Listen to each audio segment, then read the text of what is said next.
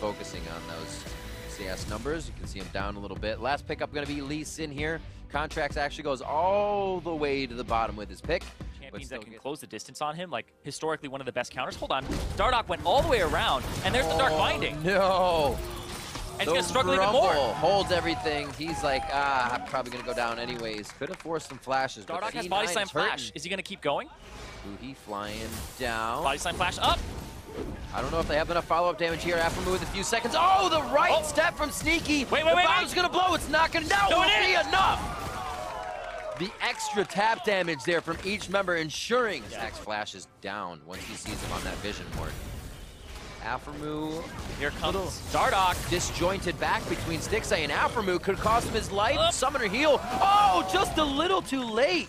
He may have C9 pulling something back. He knows there's that flash, and they're going to try to gank with Huhi. There's that flash. Darshan counting it down. The rest of the team getting the roam towards the top side, and the voice of Huhi being the bringer of that death. You'll get those rotations from Huhi. Dardoch as well. This may not stop underneath the turret. Impact knows it's going to be coming far. Huhi over the walls.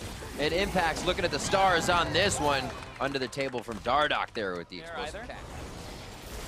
Any moment they can go aggressive. That was a moment Smoothie left the lane for a second. A possible Contracts lantern down as he was muddling about towards that top side. One last auto. Who almost gets taken down. That's a lot of him. Oh, the flash.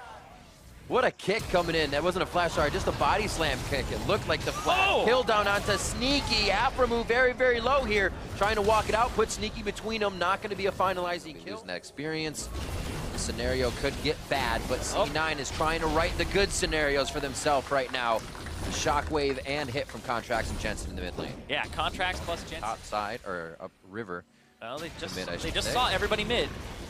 Kick back one, it was Dardoch as the caboose, and Contracts identified it, put him back towards Smoothie. Team comes up with a very fast kill. That was jumps right in. A few last shots. Curtain call is out. That's flashing here from Sneaky to get into position for the team now to orchestrate the fight.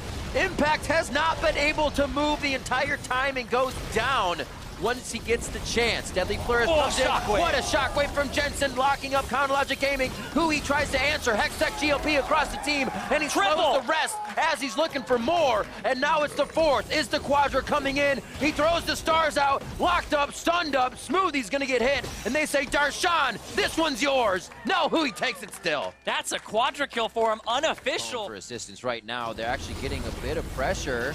Is there a Stixay close back to the side? Is Darshan on the flank? And Contracts goes down. That's actually 40 seconds already on the clock. Flash forward onto Jensen. That's a few hits. Voice of Light pushes him away. The stars going through. He says this galaxy's only big enough for one of us, but Jensen still stays alive. And they start to back out of the fight. Very low health bar for CLG. At the highest HP. Darshan already dismounted. Yeah. Hold on though, TP behind. They're gonna be in trouble. He can't reach the lantern. He got knocked back too far. Sneaky out, Dardoch gets baited in. They didn't have enough vision. That ward was just placed, and it still got denied. Darshan still going. They want to rinse and repeat the batting order, and they go back in to take down Jensen and Impact. Somehow C9 overstay the welcome on their own side of the map. Yeah, they went with the standard play of getting control. Hold on, he's gonna try. Oh, didn't get him. Stixay gets himself out very quick with the jump charge there. The hit coming in, blows up Sneaky, and member after member. Hold on, still fighting. It's never ending. Darshan's off Scarl, but I don't know if it's gonna be enough. A great red carpet to close off the exit. And the curtain call a little to the left for the next fight. Doesn't need it though, hold on. Might get the payoff, almost lives. Soul Shackle went down with Aframu as well, so they won't have that. A lot of things being used. And that was Flash and Stixay, now at the point where he does have the Energizer build, has an incredibly long range. We'll see what happens. Smoothie all the way back. Darshan gets kicked away, so Contracts doesn't have his way of initiation. When Aframu does come back up, his Soul Shackle, obviously, Darshan looking for Impact. Trying to defend that. You also have Huhi all the way on the back, so. Impact's gonna try to buy time as they maybe start up the Baron here. He's just good point. Running them around the map. As soon as they see two, they have to get something else for Impact's death. A pretty big mid wave too if they can find a kill onto Stixay or Aframu. Start Baron, so he's in a top rush, looking for the flank here. We'll see if he goes over the wall. If he goes over the wall, they could leave, and that would leave him in Baron. They're pinched in, they have to fight. Get the left side, huge damage, gets the stun up, airborne.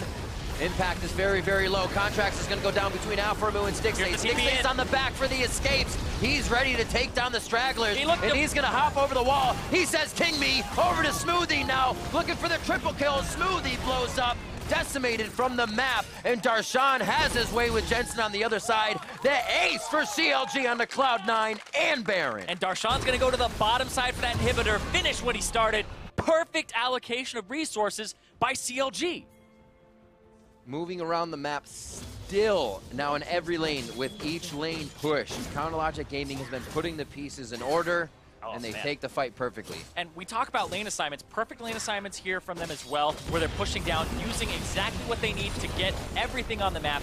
And this might be triple inhib during this respawn here from C9.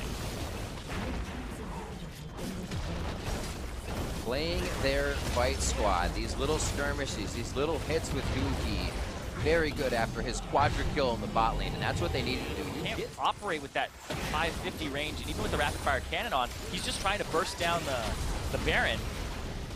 But look at that, they looked for Stixay and he got out. Besides the sock wave, Contracts knows he was the only way in, and he goes down. The futile attempts. A little too late here for Cloud9. 22-9 as CLG continues to dig the grave for C9. Game 1. Pretty convincingly in favor of CLG. The level 1 was perfect from them. They picked up